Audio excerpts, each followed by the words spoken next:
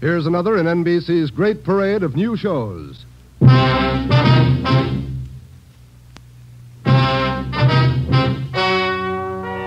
and gentlemen, the story you are about to hear is true. Only the names have been changed to protect the innocent. NBC brings you Dragnet.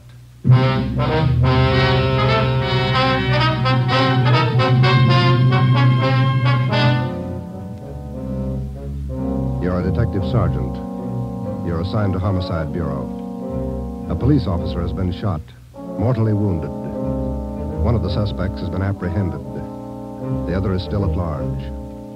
Your job, find him.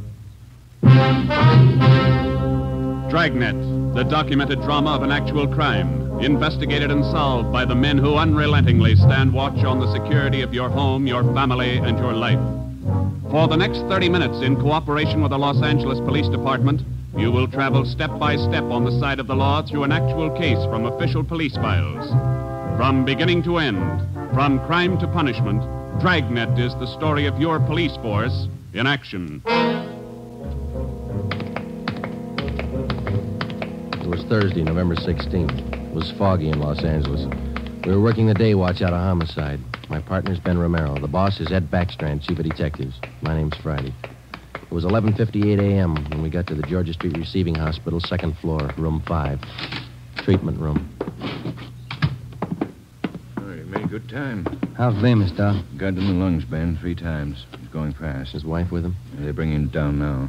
Can we talk to him? Now, make it fast. Come on, Joe. Yeah. This way. Easy.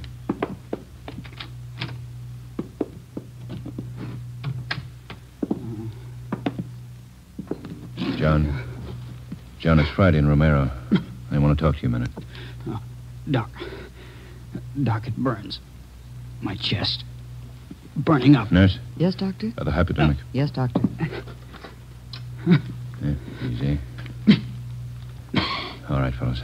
Don't take too long. John, it's Joe Friday. Can you tell us how it happened? Joe. How'd it happen, boy? Can you tell me? Can't figure it, Joe. Why'd he do it? We gotta find out. Now, how'd it happen? I don't know. I was directing traffic. East Broadway and First Street. Gray coupe. Pulled up for the stop. Gray coupe. How many men in the car? How many, John? 2. Gray coupe. Pulled up for the stop. In the pedestrian lane. Went over. Gonna ask him to back up. Back up out of lane. Just gonna ask him. Yeah, John, and then what? Driver. Dark hair. Eyes. Dark. Went over. Gonna ask him to back up. Pointed a gun. No reason. Pointed a gun at me. All right, easy, John. Take it easy. No reason, Joe. No reason he fired. Hurry it up, Joe. Yeah. No. What about the other man in the car? Did you see him? Can you describe him? Joe, did you get him? Great coupe. Driver. Guy with him. We've got the driver, John. He's upstairs. The other one got away. We gotta find him. You gotta help us. My wife. Somebody send for Dora. She's on her way. She'll be here in a minute. Now, can you tell us, the other man in the car, what did he look like? Great coupe. What did he look like? Don't press him, Joe. Great coupe. The driver. Pointed a gun. Dark hair. Yeah, I know. The other man, John. We got the driver. What did the other man look like? Send for Dora. Come on, Ben. Thanks, Doc. Okay, Joe. Going fast. Yeah. John got any kids? 2. Always pick a family man. This thing's got a phony ring to it, Ben. You don't just pull a gun and shoot a man. Not if you're sane, you don't. Here's the stairs. The guy we got is as sane as they come. And how do we explain it? All I know is that hood shot John Bemis, and I want to know why. Might be a lead in that car he was driving. Maybe. Come on, here we are. Phone message for you, Friday. Came in a few moments ago. Thanks, Davis. It's from R&I. They got a make? Take a look. No make or warrants on James Vickers. Great. Let's talk to him. Come on. Yeah.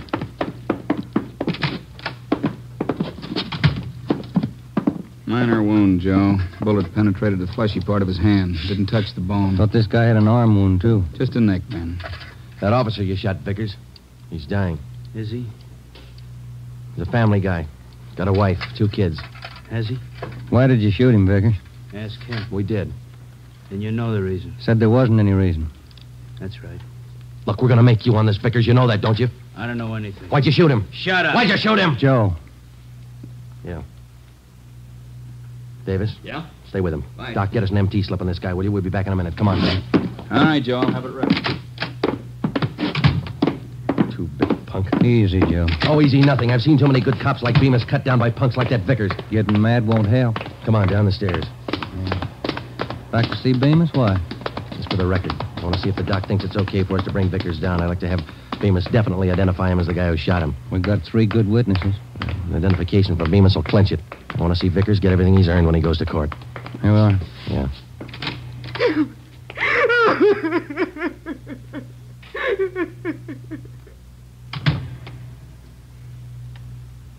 He went fast, Joe.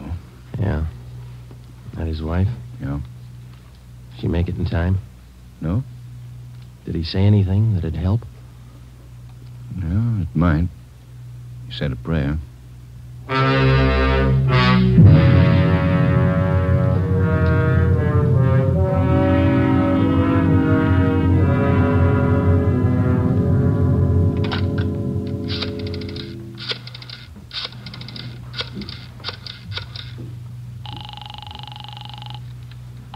City Hall. 2625. 2625. Auto records, Crowley. Joe Friday, Vince. What about a make on that car used in the Bemis shooting this morning? Yeah, Joe, been trying to get a hold of you. Where are you now? Georgia Street, 2nd floor. What about the make? Car was reported stolen yesterday afternoon. Registered to Harold Simpers, 716 Everett Street. Report said the car was taken from a parking lot at Grand and Wabash. Okay, Vince, thanks. What about the guns they found in the car? Lee Jones still has them over at the crime lab. He's running them through. No word yet? No. You make out the impound report on the car, Joe? Yeah, recovery report, too. They're still dusting for print. MT slip ready, Doc? Yeah, right here, Ben. Medical card, history, MT slip. You ready, Vickers? Yeah. All right, put out your wrist. Put the cuffs on him, Ben. Watch his hands. You saving me for the hot lights? All right, let's go. I'm not going to jail. You're in jail now. Looks like a hospital. Bars on the windows, aren't they? All right, come on. Give me a smoke. Here. Okay. Light. What do I get if I open up? No deal. Might talk, make it attractive. Who was the other guy in the car? Hitchhiker. I always give rides. Then why'd he run when we chased you? Maybe he was scared. You're part of a gang. Maybe. Who was the other guy? What's it worth? Oh, come on, Vickers. You're wasting our time. Where are we going? All right. My hand hurts. I want to call my own doctor. You hear me? Yeah. That cop pulled his gun first. I can prove it. Yeah, down the stairs. Easy, huh? Where are we going? I said, where are we going? All right, what's it worth if I talk? I could tell you all about it. Let's make a deal. You'll tell us anyhow. Think so? All right, you out the door. Wait a minute, huh? Cigarette's out. All right, Ben, light it. Yeah. Nice of you guys. Thanks. Get up, Ben. Vickers, stop! He's crossing the street. Fire over his head. Watch the crowd. Vickers! Joe, he's running for that car. All right, let's hold it, Vickers. All right, stop it, Ben. He's stopped. Come on, Joe. All right, come on, get back, please. Let us through here. Let us through. Shall I call a doctor, Joe? No, he wouldn't be interested. The guy's dead. James Vickers, murder suspect, address unknown, died almost instantly at 1:13 p.m., November 16th, while attempting to escape. His body was taken to the county morgue where it was posted. All the personal effects found on the body were listed by the coroner, and a receipt for them given to our office. At 8:35 the next morning, Ben and I met with Chief of Detectives Ed Backstrand. Those 4 guns they found in the car Vickers was driving. They're all U.S. Army property. Where were they stolen from, Skipper? I don't know. Each one of the guns is stamped U.S. Army, that's all. Well, that makes it easy. The coroner find anything on the body? Nothing to tell us why Vickers decided to kill a traffic cop. What did Bemis say before he died? He was on traffic duty yesterday morning down at East Broadway and First. At 10:35, a gray coupe pulled up for a stop sign. Vickers was driving. Bemis started over to tell him to back up out of the pedestrian zone. Vickers pulled a gun and shot him. How'd they catch Vickers? Chased him 3 miles before he piled into a lumber truck. The guy with him got away. Fine. Checked R&I. No make or warrants on Vickers. Kickback's not in on his fingerprint. All right. What's your guess, Friday? I don't have one, Ed. Vickers could have been hopped up. Doc Stanley over at Georgia Street said no. We checked him. Wait a minute. Backstrand. Yeah, hold on. For you, Friday. Okay, thanks. Friday talking. Yeah. Yeah, good. Be right over, Lee. We're in business, Ed. Crime Lab just found Vickers' address.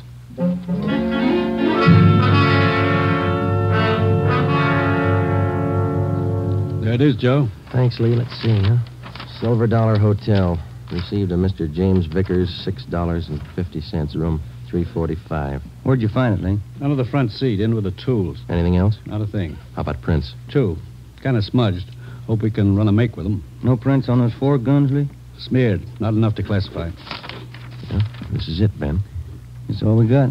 Come on, let's see if we can make it pay off. We located the Silver Dollar Hotel on East Grand between 16th Street and Pico. It was an old-type frame building with a brightly colored neon sign jutting out over the sidewalk just above the dark entrance. The manager's name was Luther Gage. We showed him a picture of James Vickers. He definitely identified him as one of his former tenants. He told us that Vickers had stayed at the hotel 1 week in room 345 and that he had checked out 2 days ago. Was Vickers staying here alone, Mr. Gay? Yes, alone. Quiet man. Did he have any visitors? Maybe. Wouldn't know. Paid his bills, spent most of his time away from the hotel. Good tenant. Did Vickers have any friends here in the hotel? Maybe. Fell in the room next to Mr. Vickers. He still lives here. 2 of them used to be kind of thick. Can we look at that room Vickers stayed in, Mr. Gage? Let's see. Yes, it's still vacant. All right, this way. This man Vickers was friendly with. What's his name, Gage? Knight. Raymond Knight. Room 343. Is he in his room now? No. Went out about 8 this morning. Here's the elevator. How well would you say Knight and Vickers knew each other? Couldn't say. Good tenants, both of them. Pay their bills. Did they go out together? Seem to know each other well? Wouldn't know. I don't pry. Look, this case involves murder, Mr. Gage. We told you that. We'd appreciate your cooperation. Cooperation don't pay the rent, Sergeant. 3rd floor. This way. Here, 345. Open it up.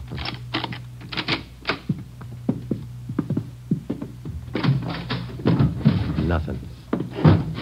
Yeah, over here. Looks pretty clean, Joe. All my rooms are clean. He didn't mean it that way, Mr. Gage. I wonder if you'd show us Knight's room now. That's next door, isn't it?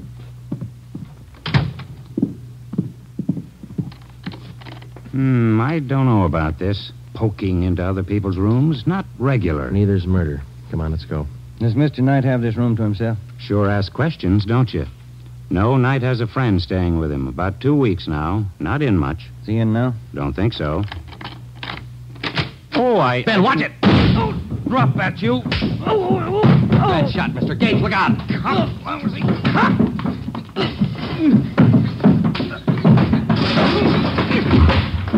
Come on, get up.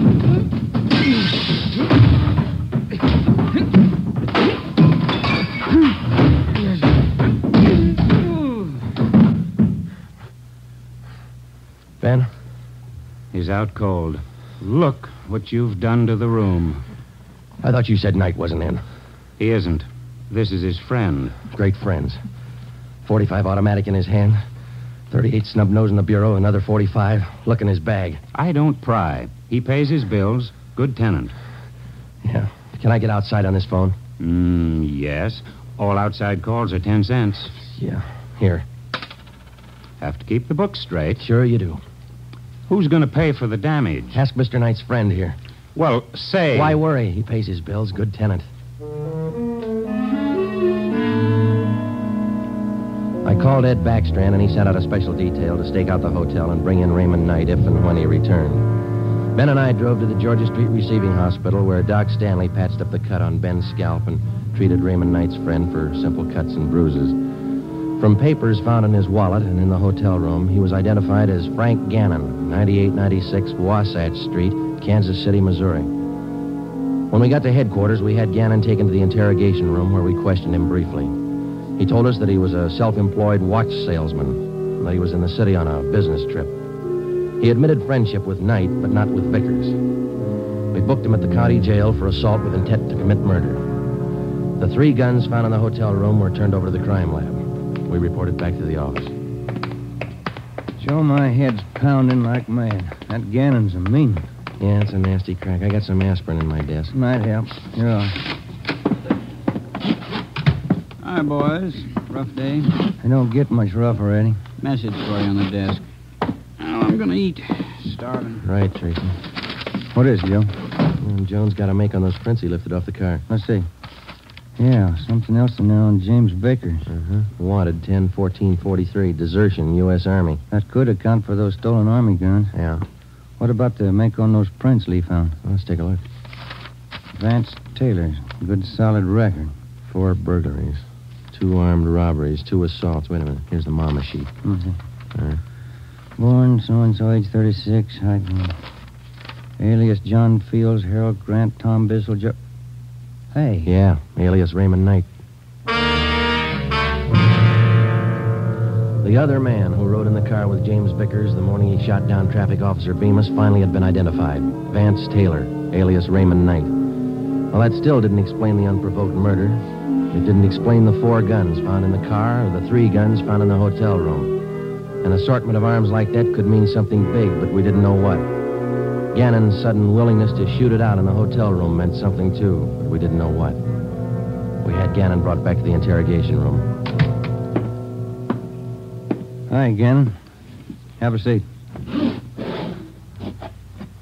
Everything all right?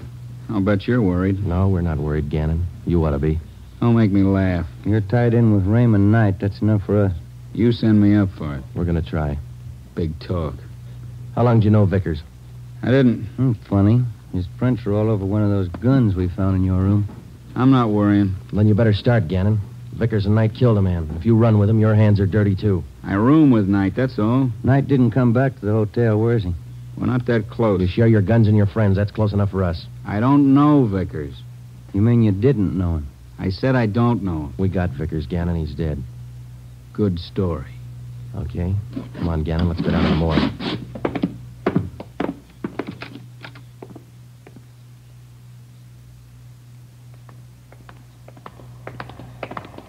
Down this way, Joe. Cold today, isn't it? Yeah, it's damp. Bad sinus weather. Now, what is all this? Never seen a corpse before? No, I'm not in this. Take me back. I don't want to look. You can close your eyes. Take me back. I don't want to look. Here we are, fellas. Slam 45. This way, Gannon. I get sick. I don't want to look. Throw back the sheet, Fred. Take a good look, Gannon. No, he's Knight's friend. I'm not in it. Who is in it? I don't know. Take me out. I'm sick. All right, Fred. Thanks. Okay, boys.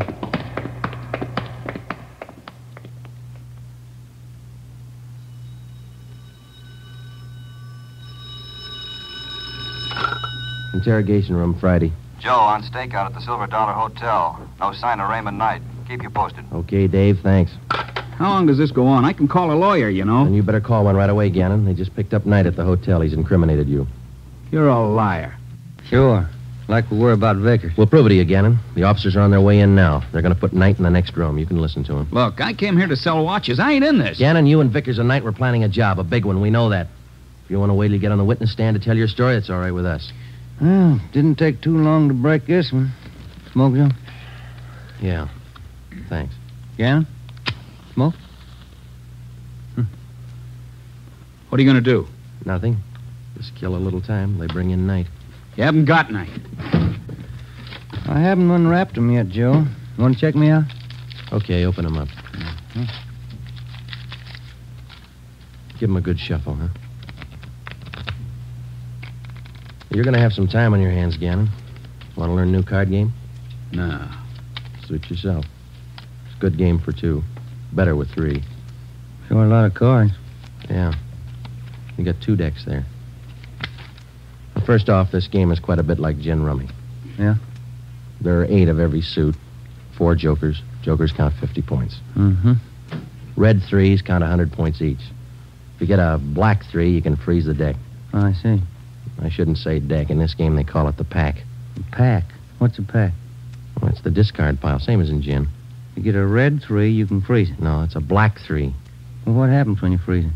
Nobody can pick it up. Oh, I see. All right. Let's deal out a dummy hand here. Fine game, Gannon. Sure you won't change your mind? You don't want to play, Joe. All right, now in 2-handed, you deal out 15 cards, see? How many can play? As many as 6, I think. I've only played up to 4. You play partners with 4? Yeah, that's right. Okay, count your cards.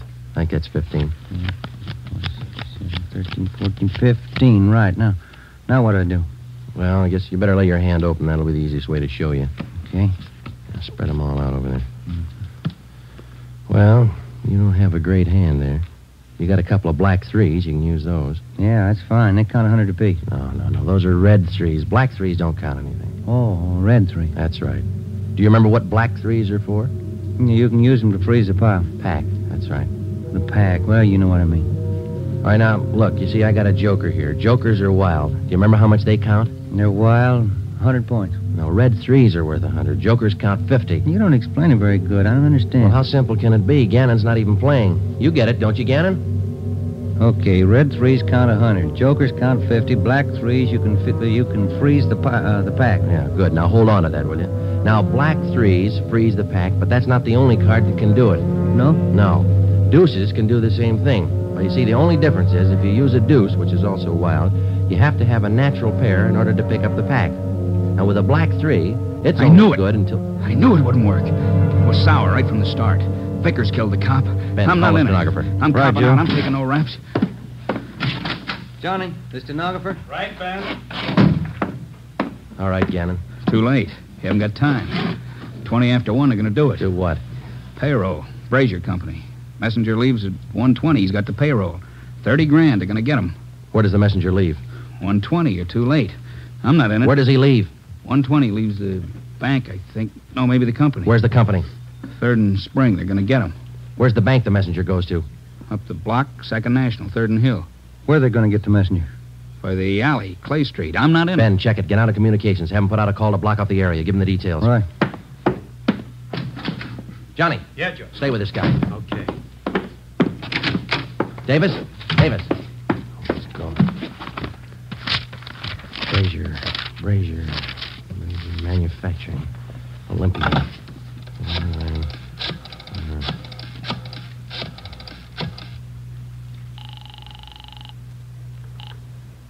Good afternoon, Brazier Manufacturing Company. Give me your payroll division. This is a police department emergency. Oh, what's that, sir? Your payroll division. It's an emergency. One moment, sir. Come on, hurry up. Payroll, Hopkins. Mr. Hopkins, this is Sergeant Friday, Police Department. We've had a tip your payroll messenger is going to be held up today. Has he left your building yet? The messenger? Yeah. Oh, my, he left early today. Went out the door about 10 minutes ago. Thanks. Second National Security. Second National. Fitzroy 3. Friday, what's all the excitement? You break that guy? Explain in a minute, Ed. No time.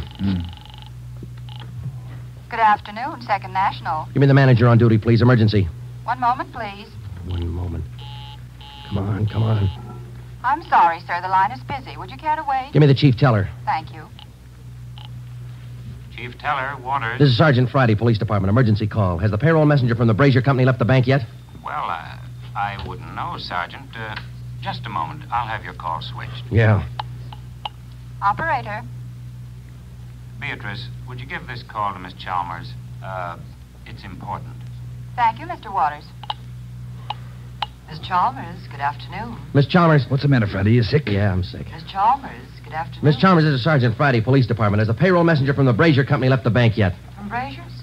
Why, yes, not more than 2 or 3 minutes ago. And he had the payroll with him? Of course. Thanks. Got a tip on a payroll stick. I bet you coming? Yeah, let's go. Ben, down this way. Coming.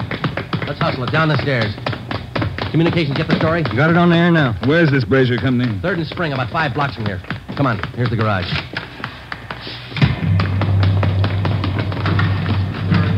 right, come on, hit it. Let's make time. Get the radio on. Just warming up. All units. Attention all units. On 3rd Street, corner of Clay Alley, 211. A bank messenger. Suspects are headed west on Clay Alley. Suspects are armed. Code 3. 11R, take the call. Cars are closing in fast. 4th Street up ahead, Ben. Might meet him at this end of Clay Alley. Hold on. No, looks pretty quiet at this end. Not much you can do without... Hey, look, coming out of the alley now. Guy with the police. Brown clothes. The guy with him. Pull up, Ben. Now, let's go. All right, you two, hold it. They're running for it. Come on. Ben, watch this bus. Let's go. Come on, they're losing it. I see him up ahead. They're turning on a Hill Street. Romero, come on. Will you, Skipper? You see him, Joe? Heading for the subway terminal. Yeah, they're going into the crowd. Don't lose them. All right, I'll take the ramp to the left. Ben, go with him. I'll take the one to the right. You see him, Joe? No, I lost. Now, wait a minute. There they are, over the turnstile. Come on. Joe, they're off the platform. They're crossing the tracks. Ed's got one of them. Come on, over the turnstile. Come on, Ben. Joe, the other guy. He's down into the tunnel. He's crazy. Come on, after him. Hug the side. He's trapped, Ben. There's a train coming through. You, come back. You're trapped. Ben, get out. Hug the side. Get into it, Joe.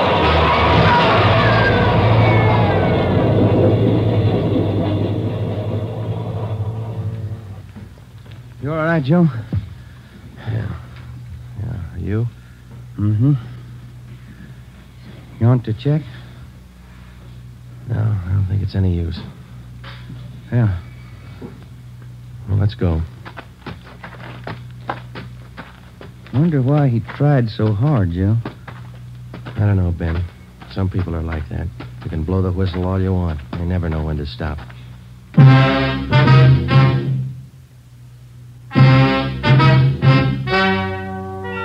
story you have just heard is true.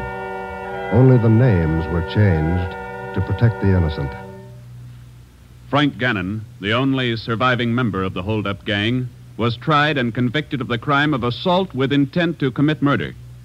He is now serving out his sentence at the state penitentiary.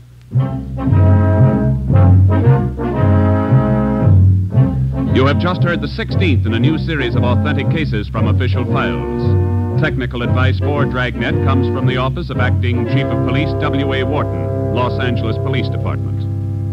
Tonight's program is dedicated to Private Richard H. Taylor of the Washington, D.C. Police Department, who on the evening of December 13th, 1946, gave his life so that yours might be more secure.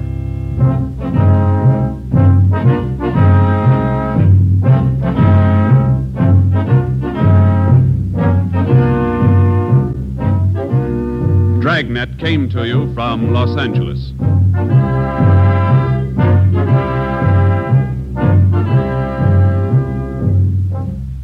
Phil Harris likes a great deal about the South. We like a great deal about Phil Harris. For instance, we like his beautiful blonde wife, Alice Faye. In fact, we like the Phil Harris-Alice Faye show, and it just happens that it returns to the NBC air tomorrow. Why don't you take our advice and listen to one of the funniest shows around anywhere? That's the Phil Harris-Alice Faye show tomorrow on most of these same NBC stations.